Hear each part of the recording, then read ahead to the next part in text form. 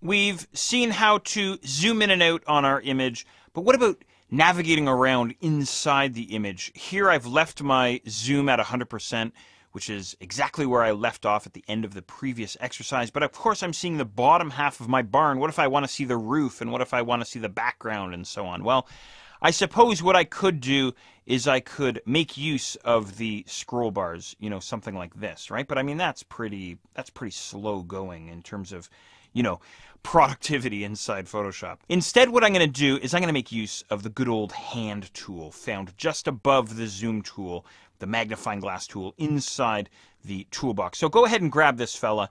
And what we can do with this guy is we can literally grab our image and drag around, pan around inside this image. For instance, now that we're zoomed in on this image and I can navigate around a little bit, I can go, whoa, there's another farm way back in there. I didn't even notice that before, or kind of pan around. Hey, there's another farm over there. Didn't notice that either, right?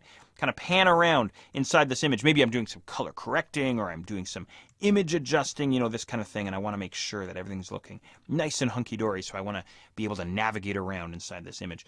But it's still kind of slow, isn't it? I mean, we've got to, kind of manually drag around. We have to manually grab the tool as well. So, of course, I have a faster technique for you. So here's what I'm going to have you do.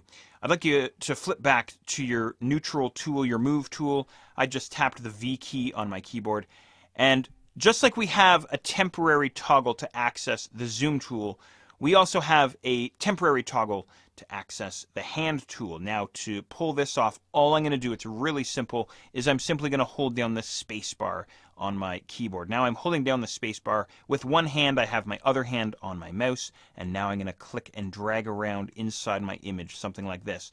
When I let go of the space bar with my thumb, I'm back onto my neutral tool, my move tool. So again, that's just a simple toggle to allow us to temporarily access the hand tool. Now, what's really cool here is when we start combining some of these techniques that I've been showing you, the zooming and the navigation techniques. For instance, I'm going to hold down Control spacebar or Command spacebar and click and drag to the top left. Now that's zooming me in.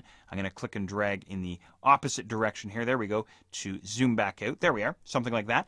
And then I'll hold down the space bar and I'll pan around a little bit, and then maybe I'll zoom back in again using my keyboard toggles, and then space bar again to toggle around. Now, this is kind of a simple example that I'm showing you here. And if this is brand new for you, it's going to feel kind of awkward and kind of weird and maybe a little bit slow. But the more you use it, the faster you get at it. And all of a sudden, you're flying through your Photoshop work. You're flying through your images because it's all really easy stuff.